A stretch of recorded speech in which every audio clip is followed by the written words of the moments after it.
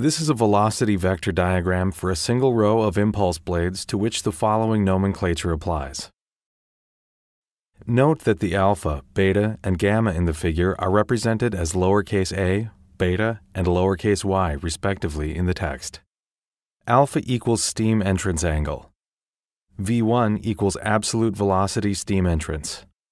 Beta equals blade entrance angle. V2 equals relative velocity steam entrance. Gamma equals blade exit angle. V3 equals relative velocity steam exit. VB equals blade velocity.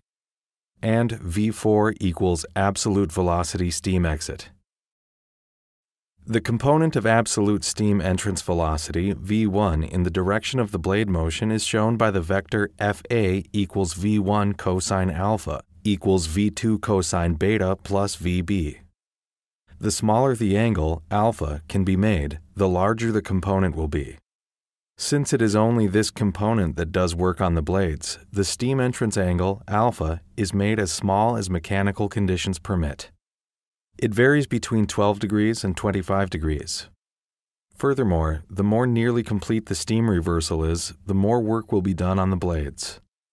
It is also necessary, therefore, to make the blade angle exit, gamma, as small as possible. It has been previously stated that in order to obtain maximum work from the steam jet striking a reversing blade, the steam must leave the blade with an absolute zero velocity. This condition cannot be realized with anything less than a complete reversal of the steam flow, so in a real situation, there must be a positive exit velocity, as represented by the vector V4 in the diagram. To minimize the exit velocity, V4 must be perpendicular to VB, as shown in the diagram. For this condition, V2 equals V3, and angle, beta, must equal angle, gamma.